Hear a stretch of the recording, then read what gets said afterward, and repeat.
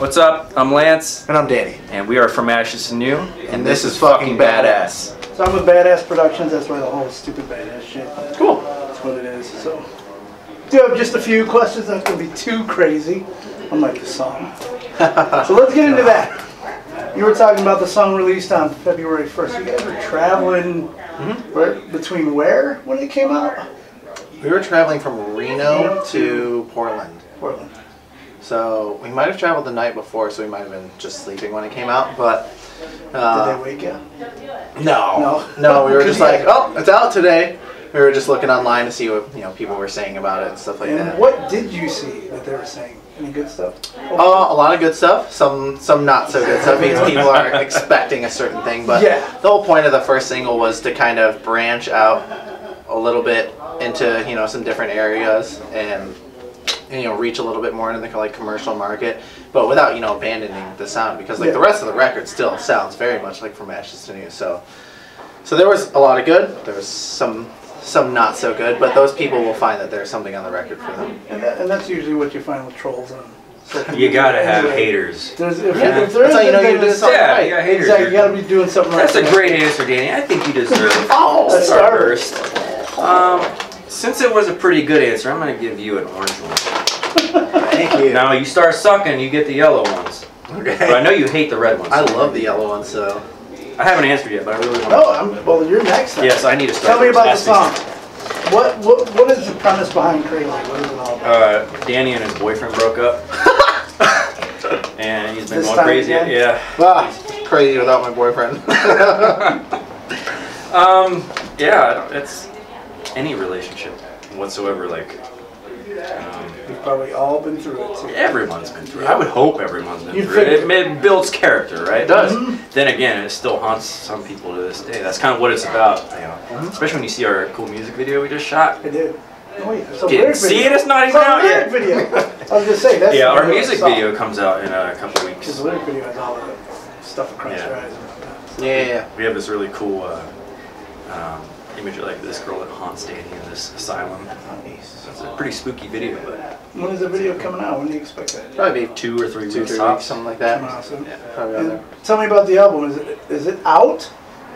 Not until April 20th. Okay, because I was looking, I couldn't find anything. No, we had April 20th for the album, and then before that we're dropping 2 little mini collections of songs, including B-sides that they won't get on the album.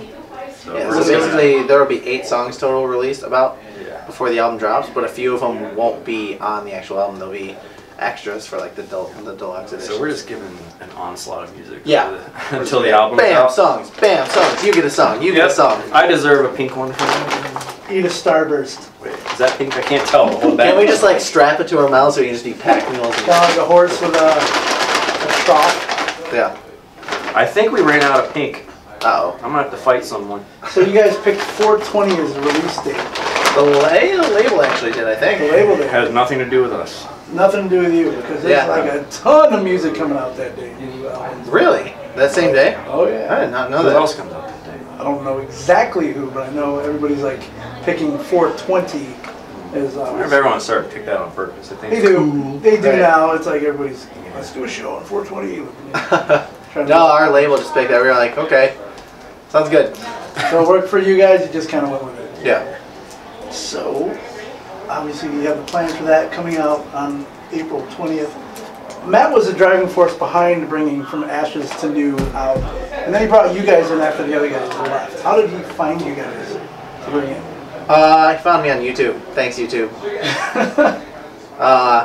Yeah, I was always doing cover videos and stuff like that because I always enjoyed doing that.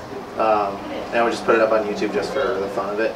So I was in a band before, and doing covers was kind of just a fun thing to do on the side. And there was this one competition that had nothing to do with the band. And the reason I even did it was because my best friend Rob, who's tour managing us right now, said, hey, you should check out this song, and then you should do a submission for it. And so I checked it out, and I was like, oh, this is actually a really cool song. I wasn't even really that interested in winning, but it gave you the opportunity to write your own lyrics and write your own melody and put it on top of the song that they had provided, and they had the band was going to pick a vocalist at the end of all of it. And I just really liked the song, so I was like, you know what, I'm going to do this. So I wrote it, put it out there, and didn't think much else of it. And I guess when Chris left the band, Matt and Lance were scouring the internet looking for people who could potentially replace Chris, and eventually stumbled on all those auditions for this one competition, and they were going through, and they found me through there, and they asked me to submit, you know, an audition. So I sent a few things, and they said, all right, this sounds great, we're going to do a public audition, so we want you to put yours out publicly as well. Like, we have some other people we're looking at as well, but, you know, keep in touch and all that stuff, and they eventually just landed on me. Did you guys hopefully live in the same area, or did you have to go, like... No, I've driven from... I live in Rochester, New York, which is just below Lake Ontario, in between Buffalo and Syracuse. So I drive 5 hours every time we have to do stuff. It's not that bad. It's a really nice drive, like, well, as long as it's a nice drive, scenery-wise. But I've made the drive like 8 to 10 times now, so my car is about to like give out on me.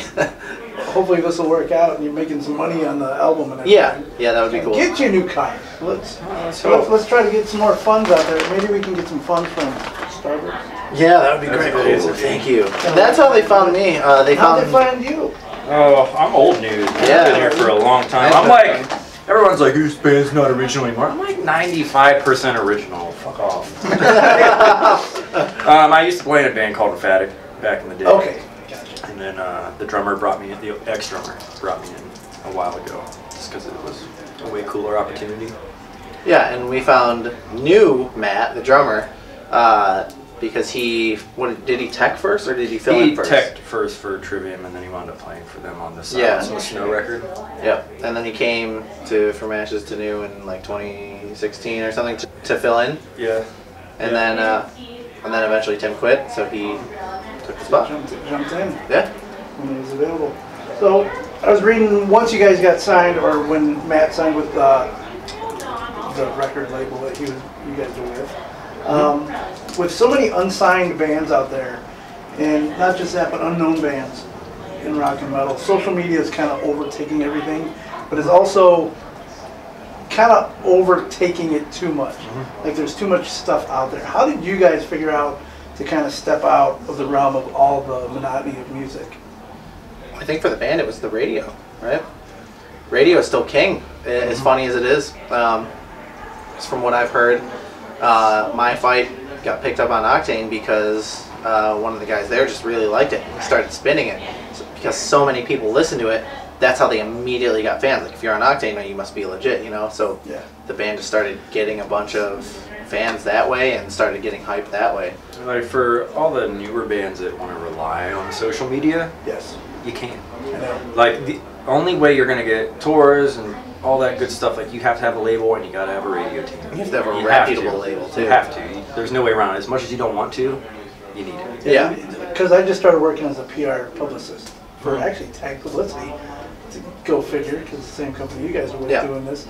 It's interesting how, like you just said, a lot of the local bands or unsigned bands kind of think they can still all do it themselves. I know it sounds great, but you got kind of have to an extent. You can to an extent, but then you have to have other people that actually know the business kind of help out with what they know to kind of move you guys forward. And the other thing is that on social media, it is a blessing and a curse, because you get to put your music out to literally anyone in the world, for free, but so does every other person who's ever picked up an instrument ever, regardless of how serious they are about it. So you get lost in the wake of all these other people who have the same amount of access as you do. You could be playing for 20 years, be the best musician in the world, and never be heard if you're only relying on social media, because all these other people can use it as well. So it's great because you can reach out, but you can also get lost in all the other noise that are, you know, the other musicians trying to do the same thing. One of the best answers I had on a question like that was one of the bands was like, we don't even give out our music to even friends or family. So we'll put out a snippet, but if you want it, you still have to buy it. Yeah. So it's like, you know, so YouTube or whatever you're on, Spotify, all that stuff. It's like, just buy it. Oh hell, we buy our own records. Yeah, we go into FYE and all that when the record comes out. We'll buy it. Then you only get like not even $1 out of what you pay for. I know, but we usually go in and we'll buy a few and we'll give them to the people working there just to kind of show off a little bit. Not show off, but do something nice. You know, Yeah. like. Yeah, that gets me. I wish I could do something like that. That would be awesome. But anyway, your message as a band is very positive. I've kind of read into that. Inspiring people to take risks and not settle, not be mediocre in life. Yeah. How did that come about? Because it seems like a lot of people, especially with full-time jobs, especially when they get into their 30s, early 40s, kind of get into that just repetition of a daily grind. What made you guys kind of just, you know, say this is what I'm going to do, whatever it takes I'm going to do? I mean, Well, what are you gonna do? You're gonna die someday and not take any experiences with it. You need to experience life. yeah. There's no point in settling. Yeah, I mean, and I think we learn something new about it every day. You know, there's always more to learn about, like, that methodology where you just need to go out and do what you want to do and chase the things that you want to chase. Like, that's at its core what life is about. And I think that resonates with all of us in the band and why it comes out in the music so much. And, you know, the things that we post online is that, like, Jim Carrey said it best about his dad. You know, his dad, you know, lived a safe life and he got fired from his safe job. So if you can fail at something you don't want, you might as well go out and do what you love. Yeah, So didn't he then live in a car after all that happened? And yeah, and you know, he brought into existence the dream that he wanted to have. So he just worked hard at it every day. And the most important thing he did was envisioning it already being real. Like, he wrote a check for $10 million and he got paid almost just that amount for that movie. time period. Yeah, the time period he gave himself. Like, And almost on like the flip side of it though, you got all the people telling us that you're stupid and this is a waste of time. Are those So- people that sit there and are mediocre or just Yeah, they average? give you the fuel to feed into this whole Yeah. machine. the thing is like, those people should take that energy and focus on themselves and just build on themselves rather than trying to look at someone else and tear them down from doing something. See, it's what benefits you, because if somebody's telling you to do something that they only wish they could do to kind of tear you down, that's what kills you. It's like, then you start listening to them, not saying you would. Right. A lot of people do. A lot of people do. And then they're like, well, yeah, and then they think they're going to fail. Yeah. And that's where it all kind of ends, is all that talk. Yeah. Yeah, absolutely, man. I mean, we could go into a conversation Yeah. for hours about this, and I would love to as well. But like, there's just so much to it. There's so many different like philosophies and stuff like that are about, you know, leading a positive life and chasing your dreams and envisioning it and all that stuff. And it's an important thing to do. I honestly think it's the secret to life is to figure out what you would do if money were not an object. Like, what is it that you would do right now? That's exactly what you should go do. So how old are you guys, just to kind of... 17. 17. I'm 26. 26. 31. Okay, I'm 43, and I actually changed my life kind of around about 38 years old. Exactly what you just said. Kind of just, what can I envision myself doing, whether it was money or not? Yeah. So I was already a photographer. I ended up still doing it, but then I ended up starting an art show, an art and music show. Mm-hmm. And I started doing podcasts, and I started doing a media company. Now it's all together. That's So cool. it's like, it's everything I've ever wanted to do. Plus I do a lot of sports stuff too. So That's awesome. we were kind of talking about So that. you're happy with your life. I am absolutely, well, not That's all that matters. 100% happy, but So what First- would make you even happier right now?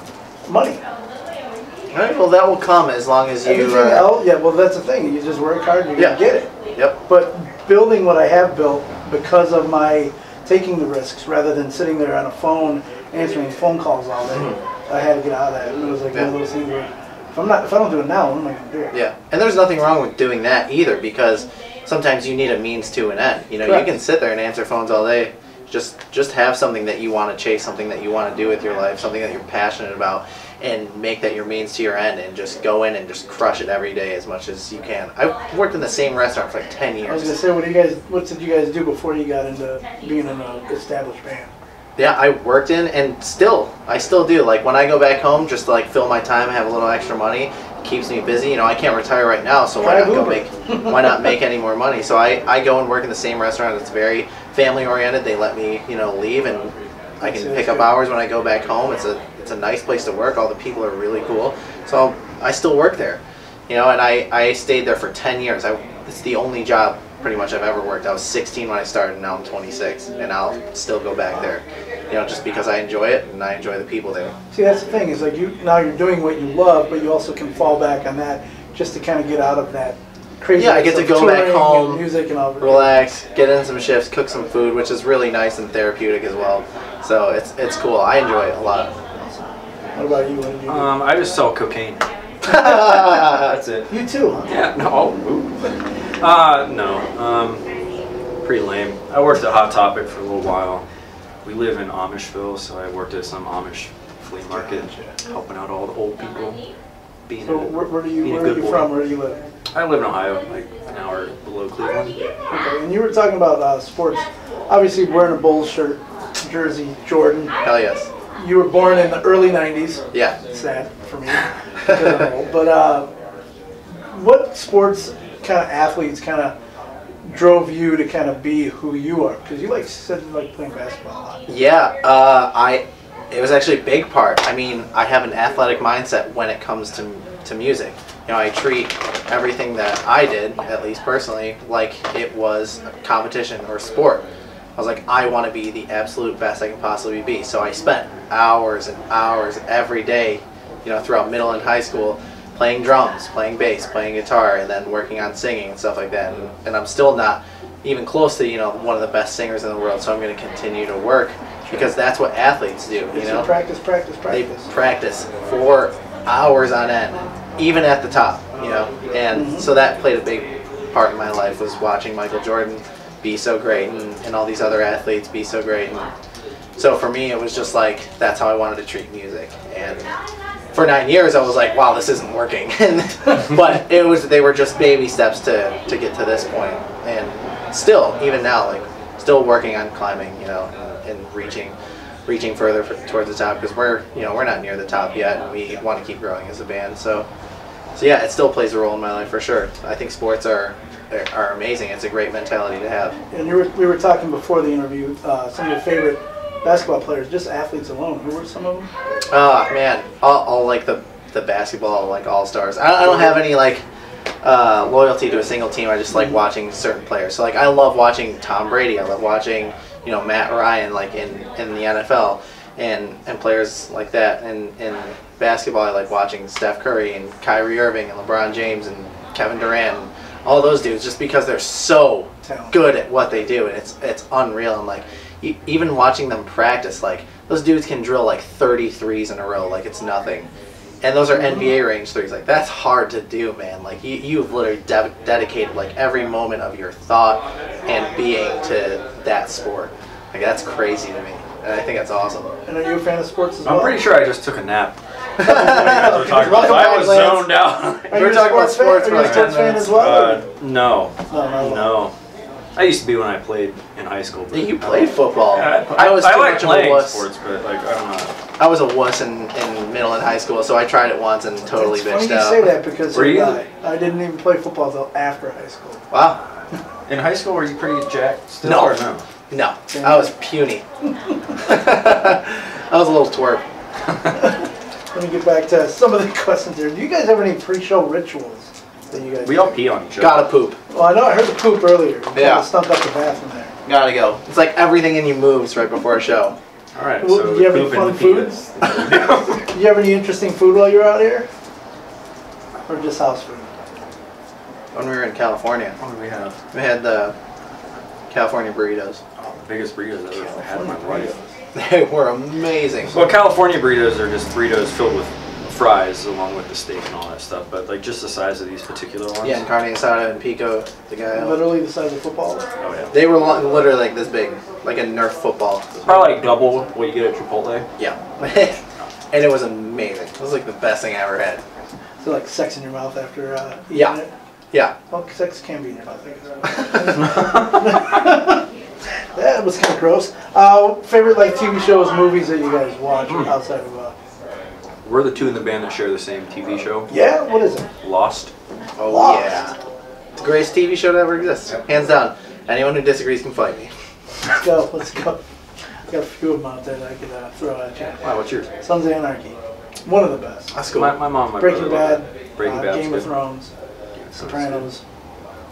Those. So, but yeah, Lost wasn't bad. Yeah. I got redundant toward the end, but Yeah, you gotta... there was never an ending. I always tell people, you gotta watch it all the way through. That's true. 2 times. Okay. and then you'll.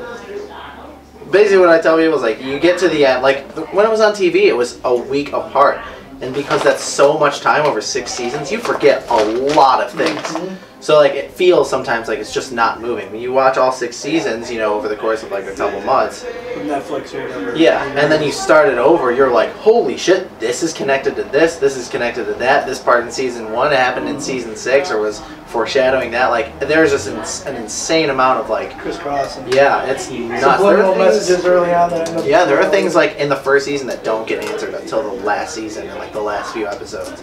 Like if you were to go and watch it and then watch it through a second time, you'd be like, oh, this all makes sense. So that's why I like it. It's an awesome like fiction show that, you know, brings in like quantum physics and like religion and like crazy science, and then just the drama from people dealing with their lives and being lost on this island, being lost in their own lives. Like I just thought it was amazing. There's so many life lessons in that show. And a similar show that we got into, Westworld. Yeah, that's a great show We're waiting too. on the second season come out. I highly recommend it. Who's in that? Anyone or is it just like Anthony Hopkins is the main. Yeah, that's the guy who's like a notable dude for sure. everybody else is kind of like the up and comers? Who was the man in black? Ed Harris. Yeah, Ed Harris. Ed Harris. Even the guy playing Guy who plays Teddy. yeah, Is, he's known. James Marsden. Yes. Who's he played before? He was in Cyclops. Yeah, Cyclops. Man, you were on point with this shit. James Marsden. He was also in 30 Rock. I did not like him as Cyclops. He seemed like such a whiny bitch. So any plugs or any? Obviously, this is your last show. There are a of this couple tour. plugs, I think. One over here. There's one over there. Yeah, there's some plugs over there. We're like obviously social media. We can find you guys all over there on YouTube. Oh, yeah. Album comes out again April 4/20. 20th. But there will be songs before that. Any dates we can think of? Well, they haven't even told us. We're actually making this whole shit up. Everything we've talked about is a lie. It's all bullshit. Don't even listen. I don't know, like a couple weeks. Sometime I heard the word March. Beginning of March, yeah, something like I that. heard the word March. I don't know. And then like a few weeks after that, something like that. Awesome, Or gentlemen. after that. Thank you guys so much for sitting with me. Oh, I get the cherry one too. Awesome job. It was Thank you nice so talking much. to you.